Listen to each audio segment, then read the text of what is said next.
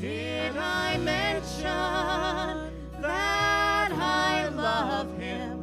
How I worship and adore him. When I can see no way, he makes a way. And did I mention he's been faithful to every promise he's ever made me? I love him. That's all I want to say. How many sermons can be preached about this Jesus?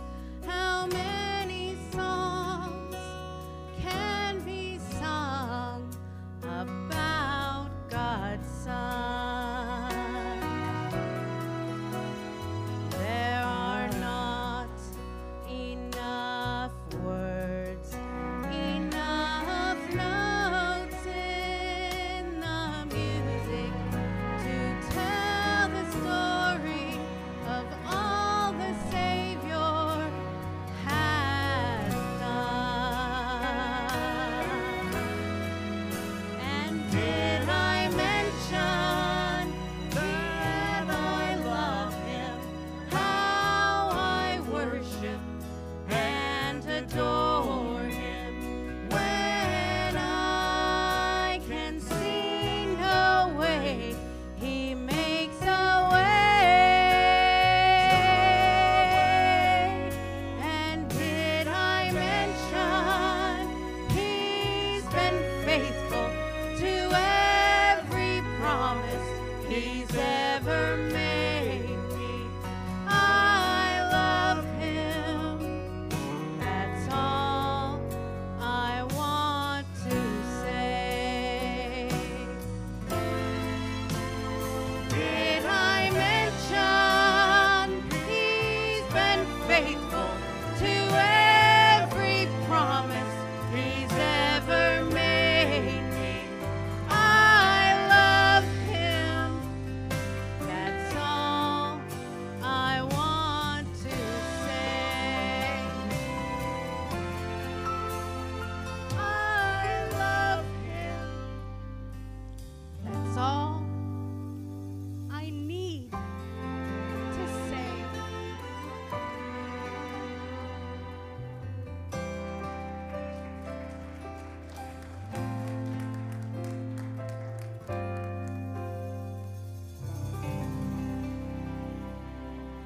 Do you love him tonight? Can you say that he's been faithful to every promise that he's ever made you? You know, so many times we think we need some big, extravagant script of how to just praise the Lord. I love him, and that's all I need to say tonight. So let's do that together. Would you just quiet yourself of all the stuff and just concentrate on Jesus tonight? And let's worship him together. Let's pray. My Father, I thank you for the privilege we have together in this place once again. And Father, as you have the past 2 days and the past 3 services, Lord, we just give it to you and ask for you to settle down amongst us, Father. Just allow the Holy Spirit to move in and out of every pew. And Father, help us to be faithful to listen and hear what you have for each of us tonight. So Lord, in every song that's sung, every word that's spoken, may you be glorified and you alone. And we praise you in Jesus' precious name. Amen. I like singing about the blood. Stand as we sing. It'll never lose its power.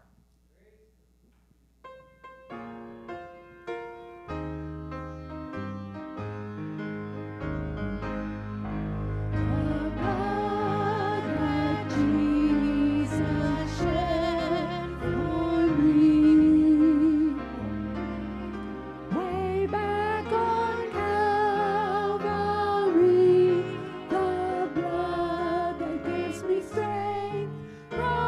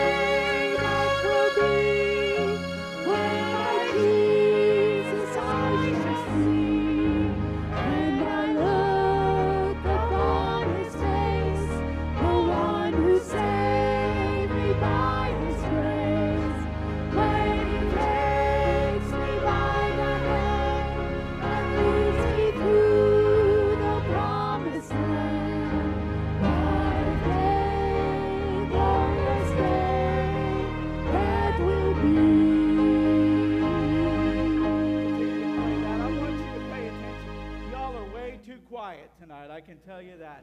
There will be no sorrow there. No more burdens to bear. No more sickness, no pain, and no more parting over there. Amen. But what just about puts me on shouting ground tonight, church, is that forever I will be with the one who died for me. What a day. What a glorious day that will be. That's worth shouting about tonight, folks. Let's sing it again. I think we need to sing it one more time, all right? There'll be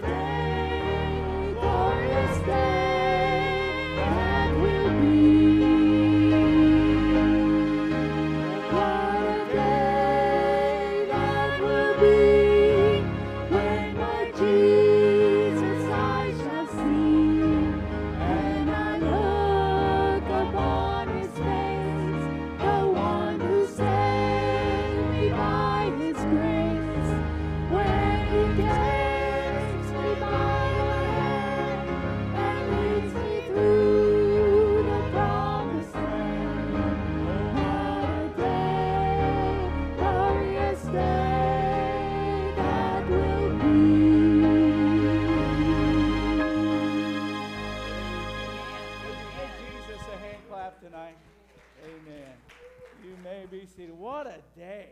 Woo. You know, just to think about, we're not going to have faith there. It'll all be right there in front of us. What a day. What a day that's going to be. Praise His name. Well, if our ushers will come tonight, we'll receive this evening's offering, and I'll let you know the offerings each night this week are going to support the cost of the revival, so dig deep and help us out tonight, all right? The preacher said one time, giving to it hurts. I expect to hear lots of moaning and groaning. The Bible also says the Lord likes a cheerful giver, so be careful. Be careful you don't get in too much pain, all right? Let's pray. Father, I thank you for the opportunity we have to give back to you, Father. We can never outgive you, and we just know tonight that you have blessed us with the ability to give back. So, Father, I pray you bless the gift and the giver tonight, Father, and just bless this night. We pray, we thank you for your presence we already feel, and we'll give you the glory in Jesus' name. Amen.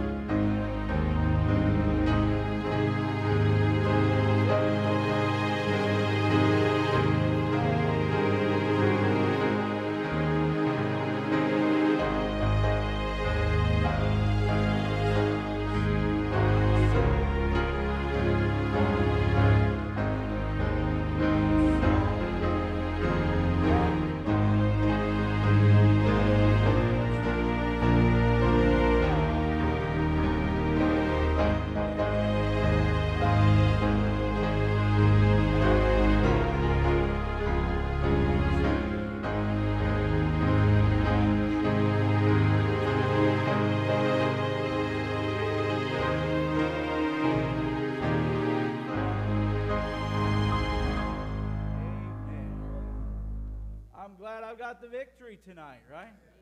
So we pulled this one out, and we went through it the other night, 2 or 3, 4 times, and we think we've got it right. If we don't, just pretend that we do, all right?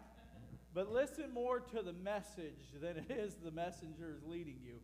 But what a great song Chris Tomlin recorded this years ago. I'm looking forward to this day when I will rise.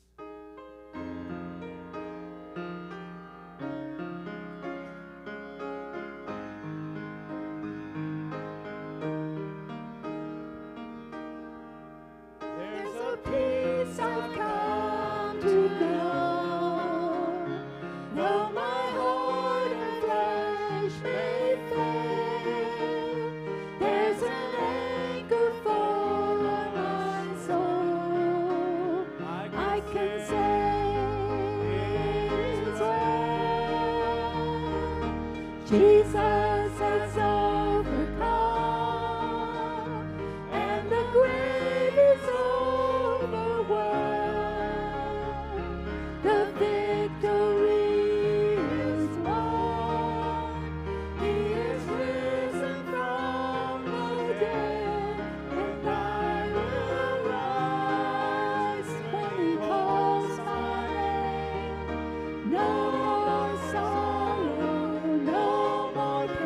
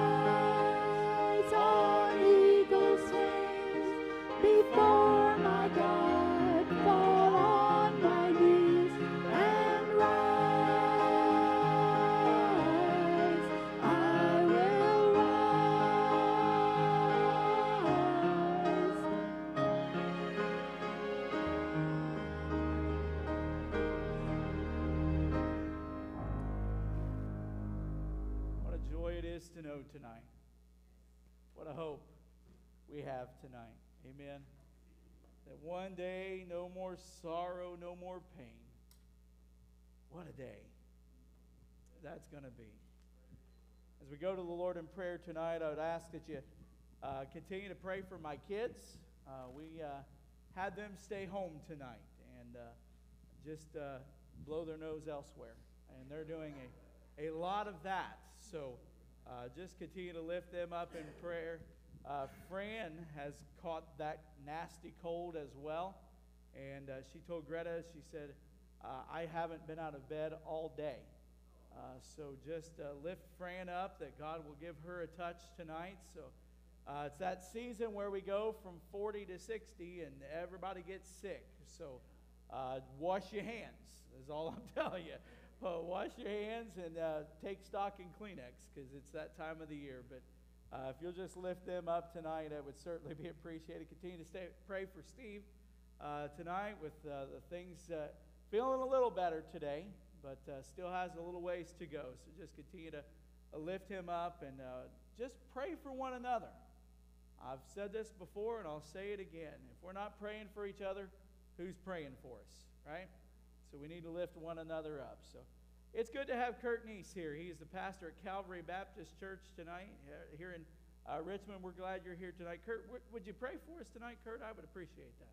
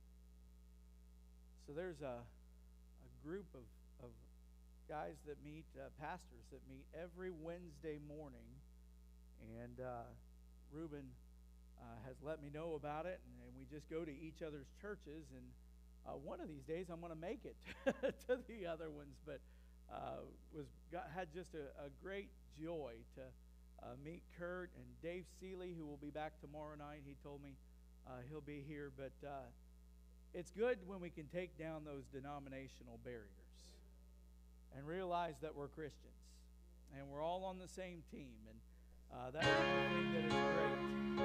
I'm glad tonight he knows my name. Amen.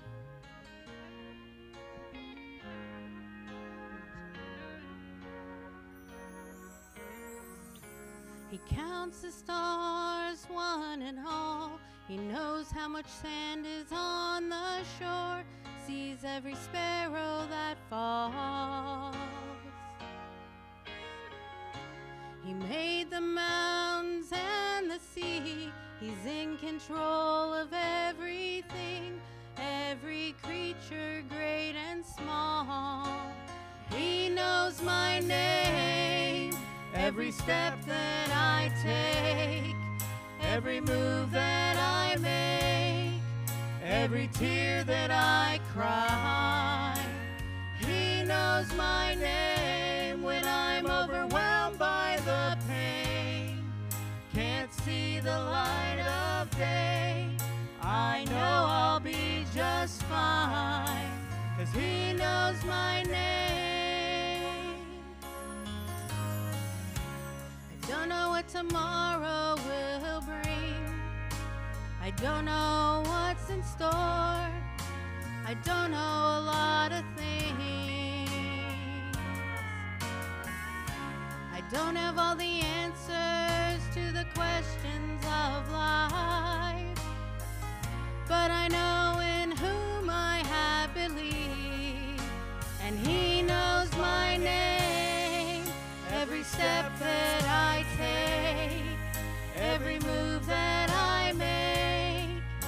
every tear that I cry. He knows my name when I'm overwhelmed by the pain. Can't see the light of day.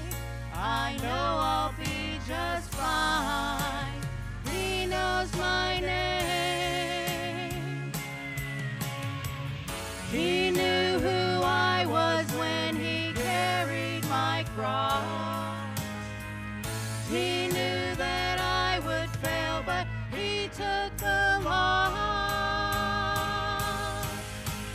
He knows my name, every step that I take, every move that I make, every tear that I cry. He knows my name, overwhelmed by the pain. Can't see the light of day. I know I'll be just fine. He knows my name. Every step that I take, every move that I make, every tear that I cry. Overwhelmed by the pain. Can't see the light of day. I know I'll be just fine. He knows my name. Every step that I've taken, every move that I've made, and every tear that I've cried. I thank God, church. He knows my name.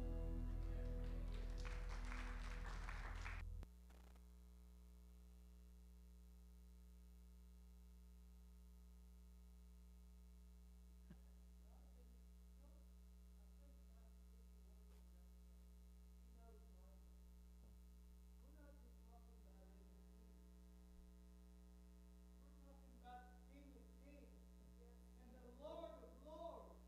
He knows my name. And that just makes me want to shout all over the place. Amen. Praise God.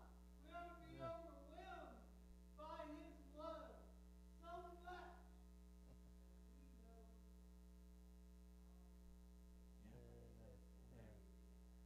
Loves us enough. The Bible says he has every hair on our head counted. Yeah, right. That's how much he cares for us. Yeah. Heard that for a while. Yeah.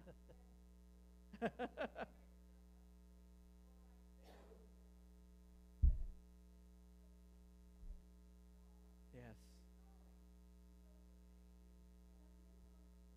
Amen. Amen. Amen. Absolutely. Somebody else. So you know what? Go right ahead.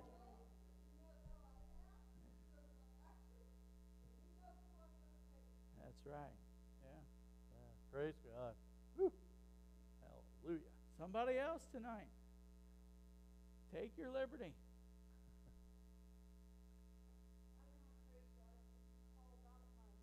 Mhm.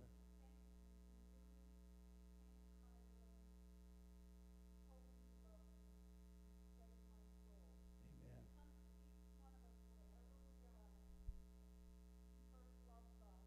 Yes. That's right. Amen. Amen. Praise the Lord. Amen. Anybody else tonight?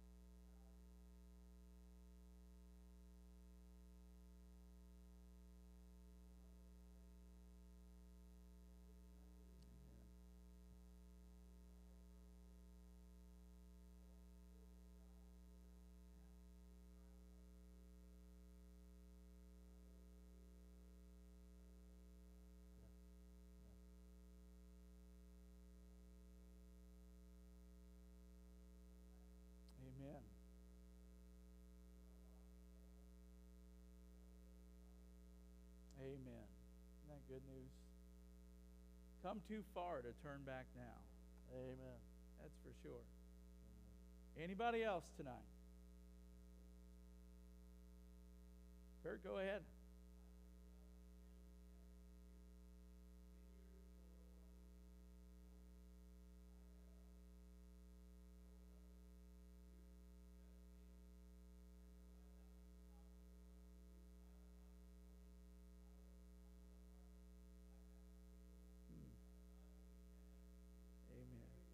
Amen.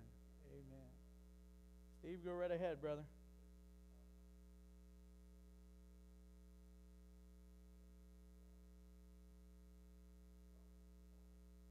Yeah.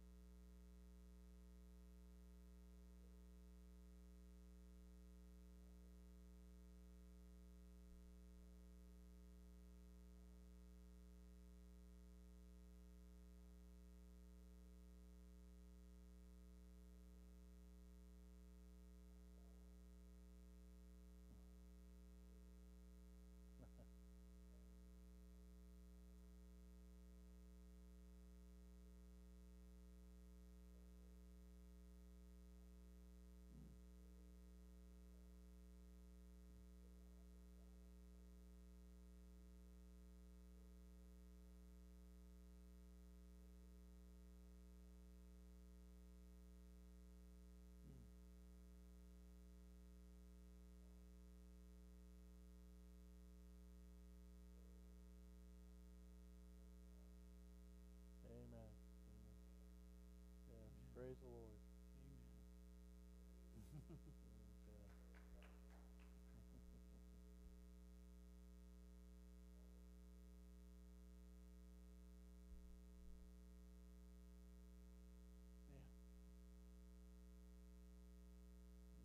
Amen. Praise the Lord, Steve. God bless you, brother.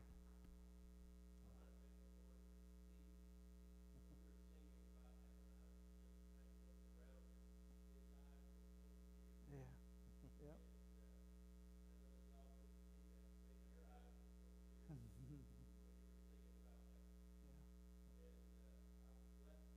Yeah.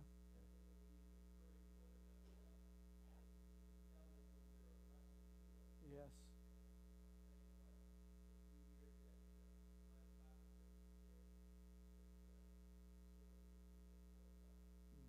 Praise the Lord. And we're glad you're here. Amen. We are glad you're here. Amen. Wes, go ahead, brother.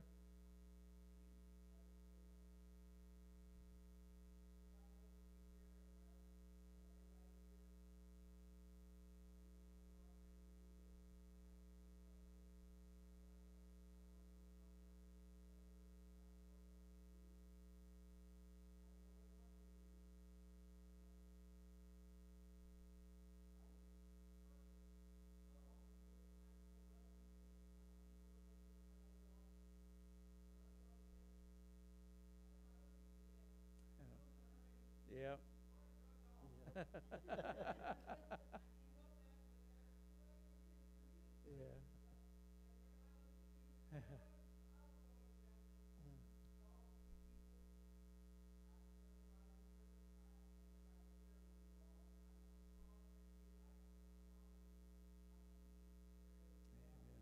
Amen. Wes, I can promise you, there ain't a one of us in this room don't love you bigger. I can tell you that.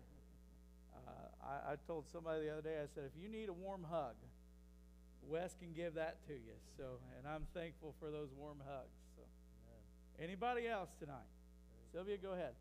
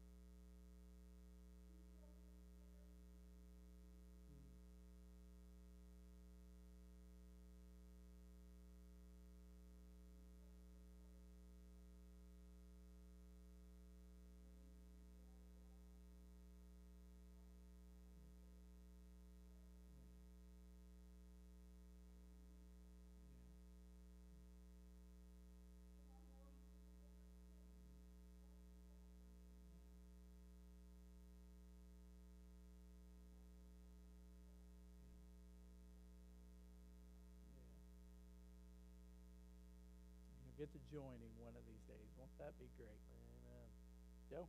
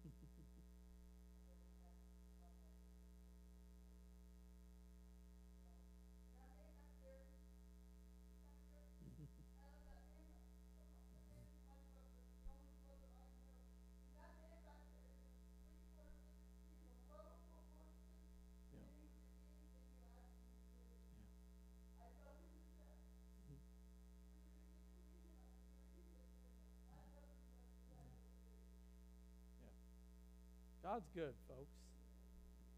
Isn't he? God's good. You know, I'm thankful tonight that God just knew what we needed, Scott. And I know, Karen, your post on Facebook speaks volumes to what God's doing in this revival and how he is changing hearts and changing lives and helping us. And I'm just excited about what God has for us to hear tonight. So just allow the Holy Spirit to minister as Scott comes to preach tonight.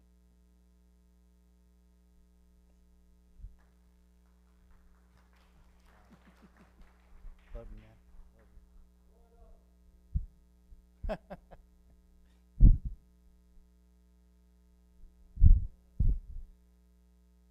I can't believe I'm saying this, but it actually gets easier each time I've done it. I thought it would have been the opposite of that. Well, the Lord does know your name. I mean, he knows us all personally.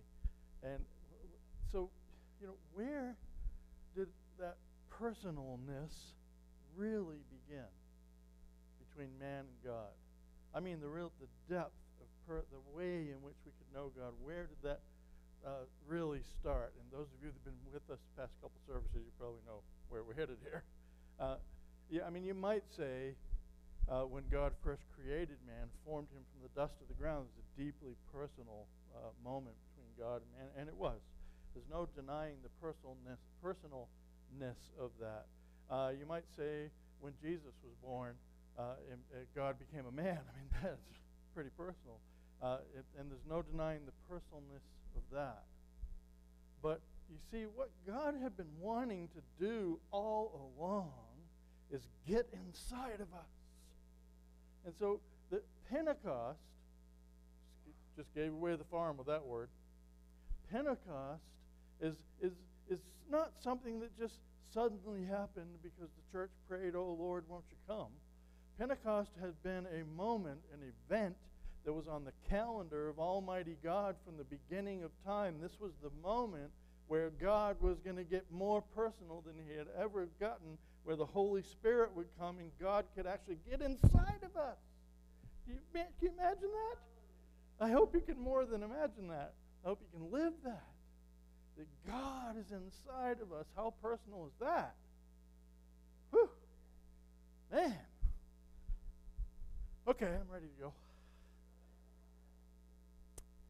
So tonight we're going to look at the day of Pentecost. And I'm sure you've guessed that by now, and it probably wasn't much of a guess. So I'd like us to kind of think as we. By the way, let me just hesitate for a minute. I'd really like to say thank you to all of you. I really need to do that. You are a gracious group of people. You've been very kind to us, and I just love being here. And I really honestly feel like we are on a journey together through these couple of chapters of Acts, and I just want to thank you for letting me be part of all this. You know, I'm enjoying the journey with you. I think God has had some important things for us to share. Some of it's been a little hard, you know. Sometimes God needs to deal with us about things that we don't want to talk about, that we don't want to deal with. I mean, that's certainly the case in my life. But that's just a loving God doing that. I mean, he loves us so much that he refuses to leave us where he finds us. And we very often say those couple of phrases, and we're referring to the time when we became Christians. But I'm here to tell you today that God refuses to leave you where he's finding you right now today. I mean, he loves you enough that he wants to have more of you, and he wants to give more of himself to you. And there's just no place in the history of humanity where we see that more than in the day of Pentecost. So Pentecost was a supernatural occurrence like no other day that had ever happened in the history of the world, really, in the history of the universe. God was doing it again. You see, this is even though Pentecost was unique because of the personalness of God getting inside of us, what he intended to do all along, at the same time there's some things that he had done before that are kind of similar here, and that is there are these grandiose moments in the Scriptures where God himself kind of rips through the veil that separates time and eternity, and he does stuff. And it's only happened 4 other times. This is only the 4th time that God has ever done that, Pentecost. Really done it in that way. It happened first when time began. We just alluded to that a couple of seconds ago. When God created the heavens and the earth, and he breathed the breath of life into Adam, and he became a living soul. That was God stepping through that veil that separates time and eternity and getting personal with humanity. It happened a second time when a sinless baby boy was miraculously conceived in the virgin womb of a sin-fallen teenage girl. God burst through that veil that separates time and eternity. And it happened a third time just days prior to Pentecost, and we talked about this last time, when the disciples witnessed that same sinless adult that had been born of a virgin rise from the earth and return to his timeless and rightful position at the Father's hand. At that time, it was Jesus going from here through the veil that separates time and eternity. And now God was about to do it again. It was going to happen again. And this time it was going to be like nothing that had ever happened before. And there's going to be a lot of things about the day of Pentecost that we like to analyze.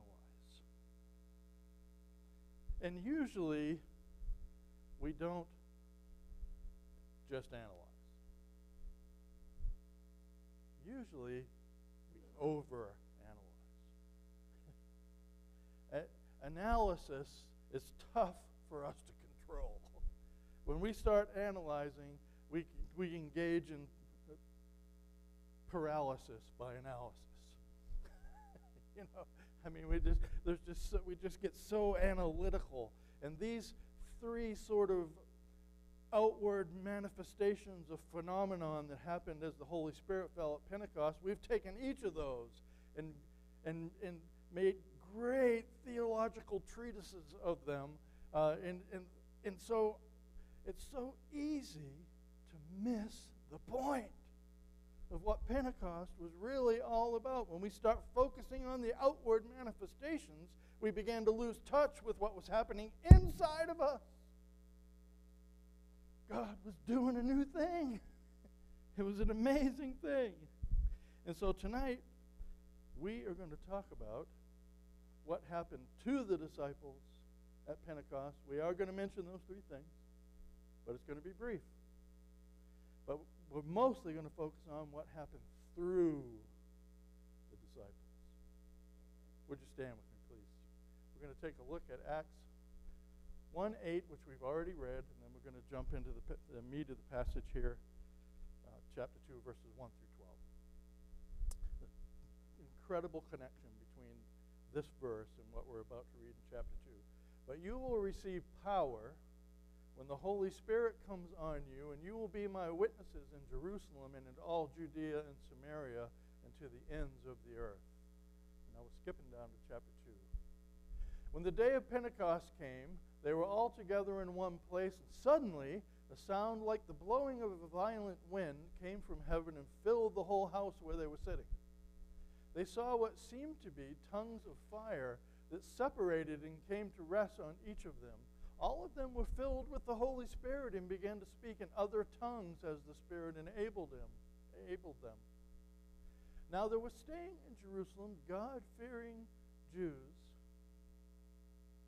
from every nation under heaven. Remember, you'll be my witnesses in all these places. In Jerusalem, when this happened, there were God-fearing Jews from every nation under heaven. When they heard this sound, a crowd came together in bewilderment because each one of them heard them speaking in his own language.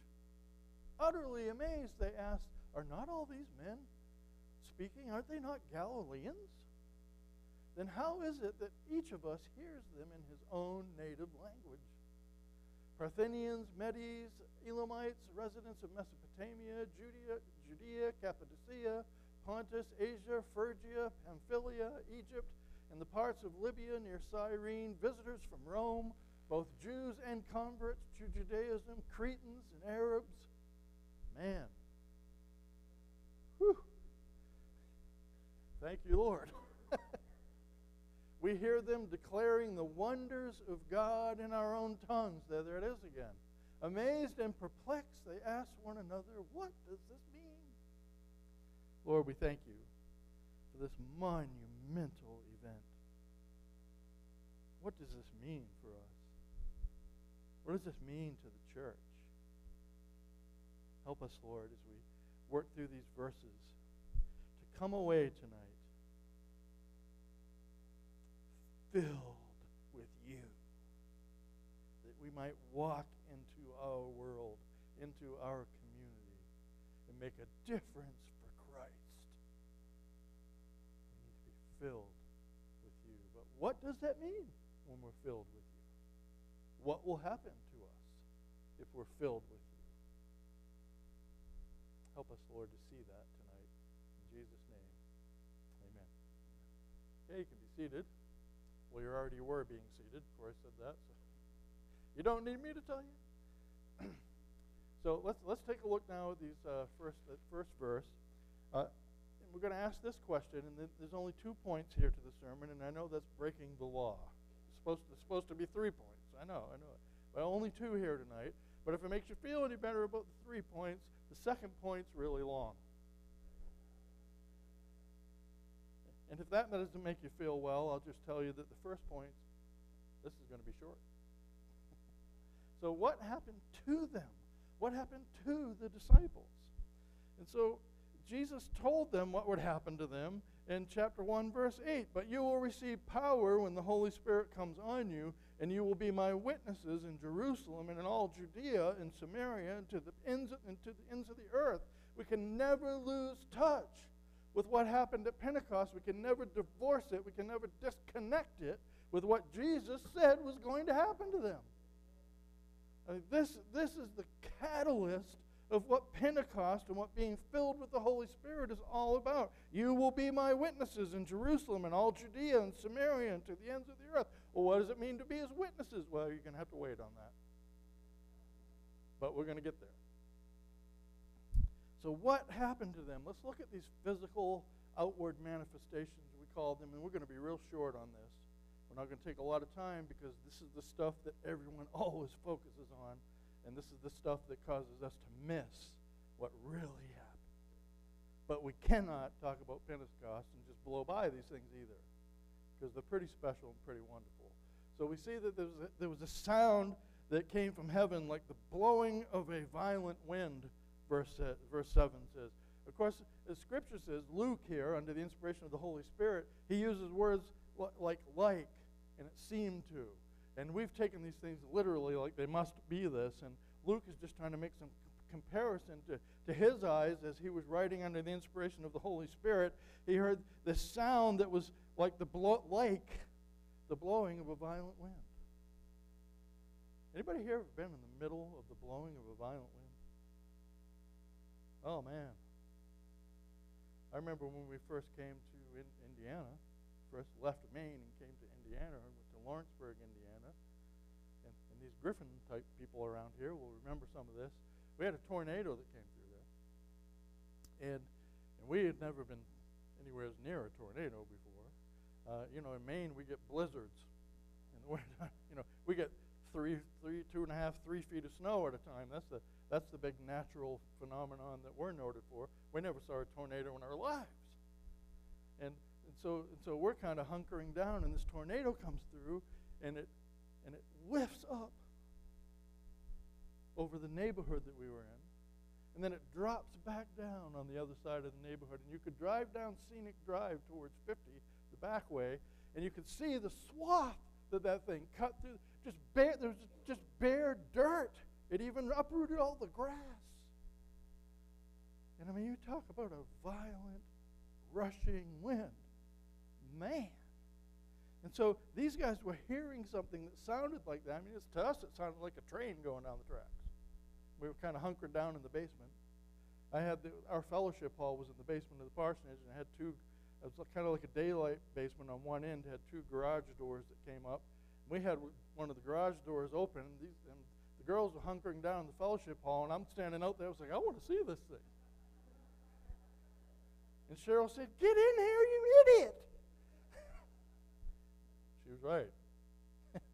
And so once things started going a little ballistic, I'm like, okay, I'm going in there. So we saw the aftermath of it. But this mighty, violent, rushing wind is something. And then Luke said that he saw what seemed to be tongues of fire that split and landed on them. This first part of verse 3 says that. Isn't that fascinating? Now, of course, you've heard all the comparisons about purity and fire, and this could be symbolic of that. And of course, we take all of these things. And the truth is, if we're really going to analyze these things, we end up doing whatever we want with them. That's the unfortunate thing. We take these outward manifestations because they're so mysterious and they're so unexplainable that we create our own explanations for them. And you can come up with just about anything you want that you could imagine that these outward manifestations mean, and you can pick up a book somewhere that's already written exactly what you dreamed up in your imagination. It's been done over and over and over again. But really, kind of interestingly, this last phrase that in these outward descriptions isn't outward at all. The first part of verse of 4a said, I haven't skipped the tongues thing. We're going to get there a little bit later. But the first part of verse 4 says, and they were filled with the Holy Spirit. God got inside of them. get in there. This is what he's been planning all along. This is the moment. This is when it happened. This is day one of the Christian church. This is the first day of Christianity as a church. This is the day that it began. This is the first day of the church age at the day of Pentecost. It's also the very first day of the last days. I'm going to talk about that tomorrow night. Peter rising and preaching out of the book of Joel, right on the heels of this. So these are the things that happened to them, minus one that we're going to get to. So let's talk about what happened through them. And this is where we're going to spend the rest of our time together. So Jesus also told them what would happen through them. Let's just read it again. But you will receive power. That's something that happened to them. When the Holy Spirit comes on you, something that happened in them. And you will be my witnesses, something that happened through them. So what happened through them? We know it's witnessing, but what is that all about? Well, they spoke in languages. This is them witnessing now. This is why I saved this to the second point. They spoke in languages previously unknown to them. Fascinating. And the only biblical explanation here of tongue speaking, of Pentecostal tongues, is right here in this passage. Luke, again, writing under the inspiration of the Holy Spirit, wanted us to be certain that this tongue-speaking dynamic at Pentecost, I'm talking about Pentecost now, was actual known languages. There's 4 times down through this passage. He wants to make sure that we don't misunderstand this, and he wants to make sure that we don't do what we've done with it and take it and make it into some mysterious language that needs an interpreter, like the other passages in Corinthians that talks about. That's something else, actually. That's tongues. That's Greek word glossolalia, but that's not Pentecostal tongues. So Luke makes sure we understand what he's talking about. Last phrase in verse 4, he says, in other tongues as the Spirit led them. Last part of verse 5, he talks about every nation under heaven being there.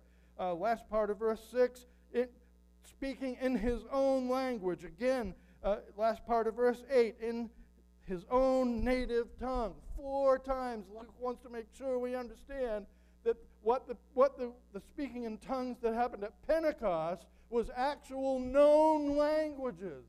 The miracle wasn't that it was some mysterious language. The miracle was these guys were speaking a real, actual language that they never knew. This happened on mission fields. Have you heard stories?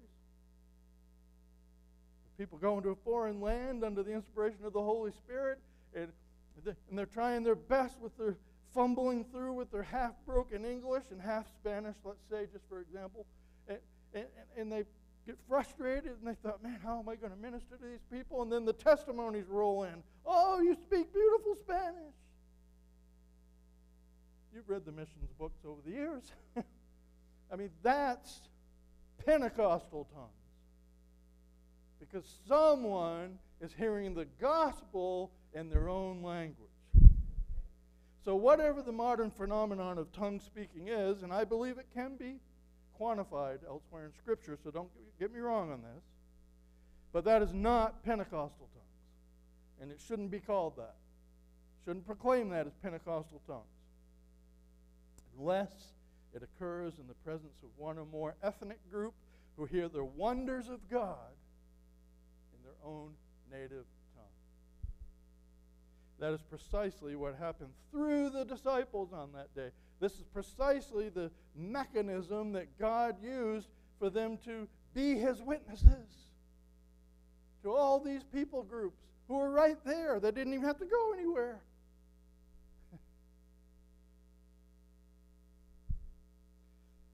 You will be my witnesses in Jerusalem, in all Judea, in Samaria, and to the ends of the earth. And guess what? You're going to do it by not going anywhere. Because they're coming to you from all over the known world. So they spoke in tongues previously unknown to them.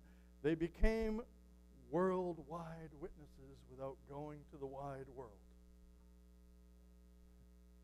Because the wide world came to them. Incredible. Not only were the disciples miraculously speaking in multiple languages, but think what all those people would say when they returned home. Let me think about it. Just put yourself in their shoes if you can. I mean, let's use our imaginations a little bit here tonight. Let's put on our imagination cap. And just, don't you like using your imagination? How many of you like using your imagination? Some of you just don't have any imagination, do you? But let's just try and put ourselves in their shoes, just for a moment. If you were one, I'm not even talking about the disciples. If you were one of the people that were there on the day of Pentecost, you just came because, you know, it's a feast of the tabernacle.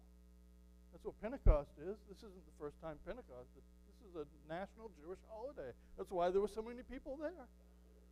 And so you just came to the feast like any other year, routine.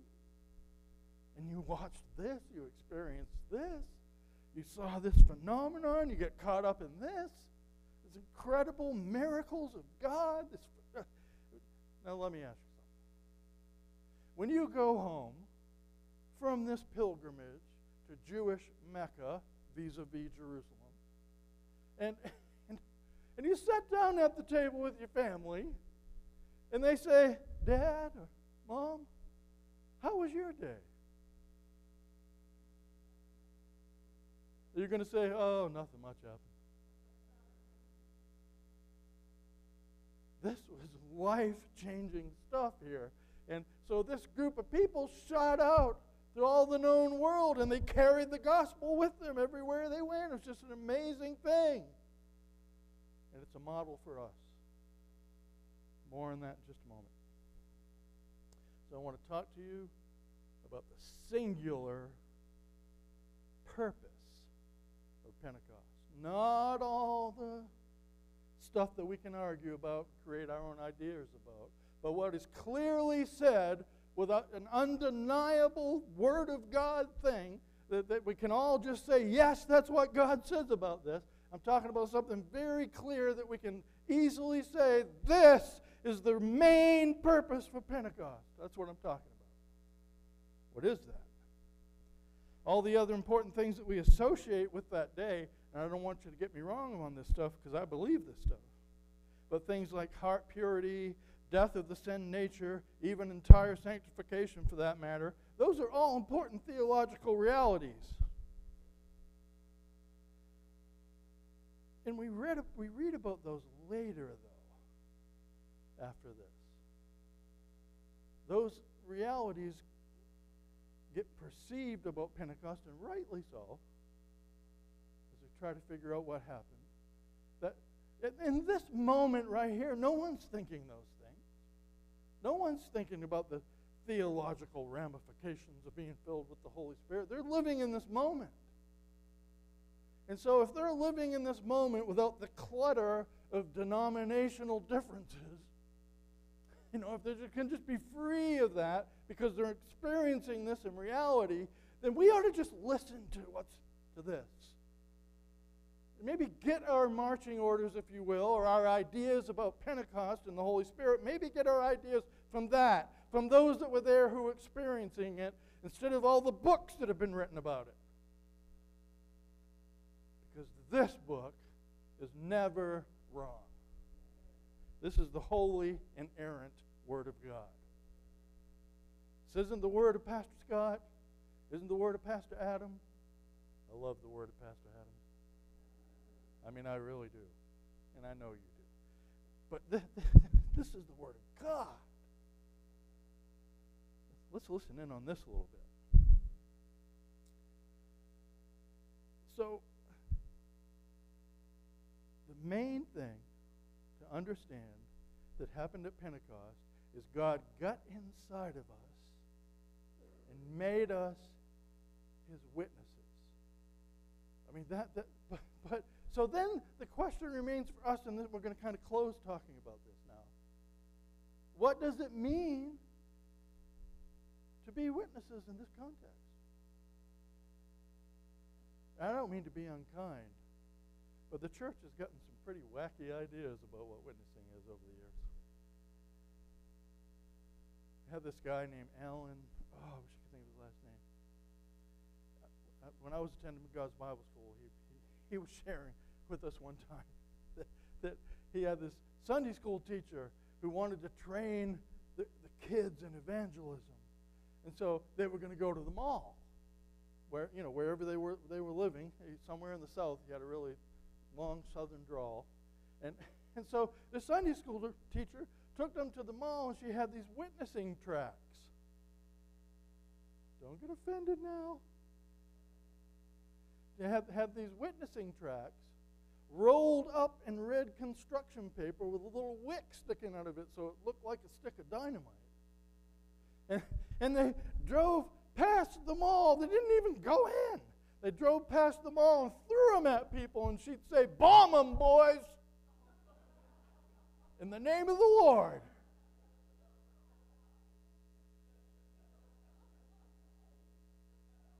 And everyone on the sidewalk fell down and gave their life to Jesus. You know better. You know better. and now that when I say the church has come up with some wacky ideas about witnessing, that is an extreme one. I get that. It really is. But sometimes we do everything but what witnessing really is supposed to be. And we've had books written about it. I remember in our discipleship class when we became Christians, we had Bill Bright's Witnessing Without Fear. That was a big thing in the church for a while. And I'm not knocking any of that. I'm just saying that this seems like every generation has these anchoring kind of books that everything centers around. And really none of them really get this. So let's look at what's happening here. Jerusalem, I'm reflecting back now, and you will be my witnesses in Jerusalem and all Judea and Samaria and to the ends of the earth. That's what happened at Pentecost. We were made witnesses because God was now in us. And we were to be his witnesses, carry him and his word to all of these places. What would these places mean to the people who were there? Not us. But what would it mean to the people who were there? Jerusalem, that's their hometown. That's where this group of disciples, 120 or so of them, that's where they were from. The vast majority of them were from Jerusalem. So they were to carry the God inside of them, and they were to declare, last part of verse 11, the wonders of God. You ever done that when you witnessed? Declared the wonders of God in their hometown of Jerusalem. Then in Judea, well, that's a surrounding area, we might say. So they were to carry the word of God inside of them and be witnesses by sharing the wonders of God to their hometown and to the surrounding area in Judea. And then the next place is Samaria. What? Samaria? We hate those people. And what's worse, they hate us. Samaria? Why would... I don't want to go to Samaria. Place where you don't want to go. That's Samaria. Place where you hope you never set foot in. That's our Samaria. That just might be where we are needed the most. Just food for thought. So our hometown, the surrounding area, the places that we don't want to go, and then to the ends of the earth. Some of us will be called to missions. The and we'll go to the ends of the earth. I'm the district missionary president of my district. That part of this verse is very near and dear to me. We go to the ends of the earth, and we carry the God that enters us when we get filled with the Holy Spirit, and we become His witnesses. And what does witnessing mean? That out of our mouths and out of our lives come the wonders of God. Not here, take a track. We love you, come to church.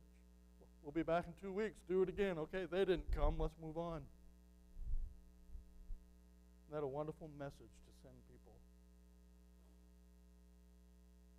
Invite them to church a couple times, and if they don't come, you move on. What does that say to them? That you are not the least bit interested in them, that you don't care about them at all. You just wanted to get them in church. And the proof of it is when you didn't go, you never saw them again. I'm telling you, we have this witnessing idea wrong. Spirit-filled people carry the wonders of God. I mean, all you have to do is share the wonders of God with people. You don't have to dream up some big program. You don't have to pressure yourself into getting all the words right. Do you have the wonders of God alive in your life? Any of you? Do you have the wonders of God alive in you? And if you don't, let's start there. Let's fix that. Because if you don't have the wonders of God alive in you, you are not filled with the Holy Spirit. Because the only real way to authenticate, one whole group of people have sprung off from this, and they've created one of these outward manifestations as proof that the person's filled with the Holy Spirit. And I'm here to tell you the only real way to authenticate that someone is filled with the Holy Spirit is that they are exploding with the wonders of God. And all the people around them, whether it be in their hometown, whether it be in the surrounding area, whether it be in some place they don't want to go, or whether they're called to be a missionary somewhere on the other side of the globe, a Spirit-filled person is overflowing with the wonders of God. That is what happened at Pentecost. And that is the single purpose of God getting inside of us. I said, Pastor Scott, where are you coming up with this? Well, I wish I had enough intelligence to come up with this. But you will receive power when the Holy Spirit comes on you. And you will be my witnesses in Jerusalem and in all Judea and Samaria and the ends of the earth. God came up with this. This is what God was doing when He filled the church on day one with His Holy Spirit. The very first day of the existence of the church age began with God being so personal that He got inside of us, and He wants us to carry Him wherever we go, so that there can be these moments where there's so much of Him inside of us it just explodes all over everybody. Sounds kind of messy, doesn't it? But so I ask you tonight, closing, and we're running a little late. Thank you for your patience. But why don't you stand with me, would you? Do you guys have some music, something you can play, just about anything? Yeah. You go ahead and work on that. I just want to share with you in closing. Is it possible? I mean, would you be courageous enough? And if you're already you can't be harmed by this. Okay, it's not, this is risk-free. But would you be brave enough tonight to examine before God whether or not you really are filled with the Holy Spirit? Is it possible that you thought you've been filled with the Holy Spirit, but maybe you're not? I mean, that can happen. Is it possible that you once were filled with the Holy Spirit and now you're not? Is it possible that you have never filled with the Holy Spirit. Do you understand tonight that being filled with Him is the key to everything?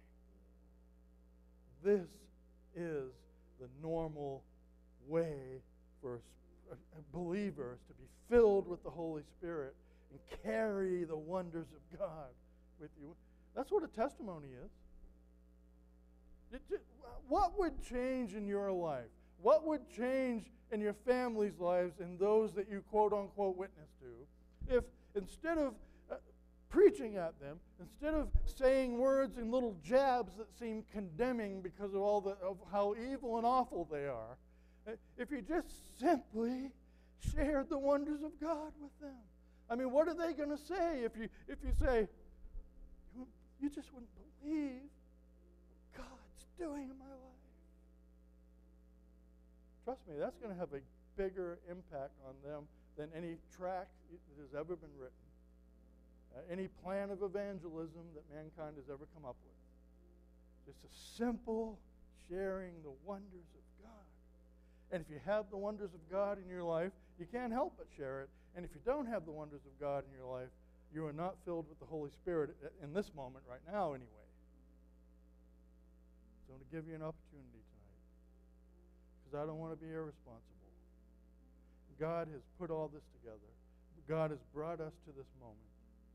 And if I just cut you loose and say, go home, then I'll be disobedient to God. Because He wants you to have an opportunity to respond to this. You're not responding to me. Don't respond to me. Unless you want to give me a hug afterwards. I'll take that. But you're responding to God. Come and be filled, or come and be refilled. Why don't you come to the altar? If you want to be filled or refilled, you're here tonight, you need a fresh infilling of the Holy Spirit, this is your time to do this. Come on up. God bless you. Come right up here.